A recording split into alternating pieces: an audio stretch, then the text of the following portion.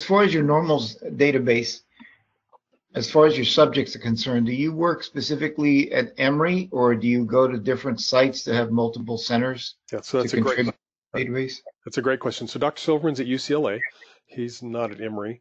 And the FDG Right. normal database came from UCLA. And I have the demographics of that. They're built into the manual.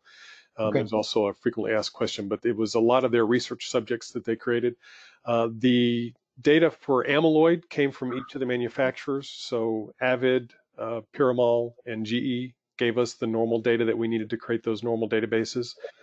The specs, the HMPAO was a combination of data that UCLA provided. I don't think it came from UCLA, but it was data that they had access to.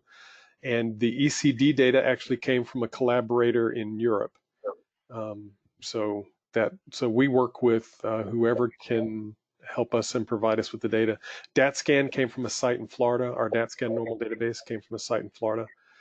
Okay. And so those are our current normal databases. So pretty cross country and also cross cultural. Right. We Okay. have a major manufacturer in Asia that we work with, and so we're hoping that some of our high resolution FDG data that we're going to be getting will be coming from them, as well as a site in Europe, and perhaps a site or two here in the U.S. as well. But yeah, no, we like to work with a cross section of sites and multi-center sites if we can. Okay.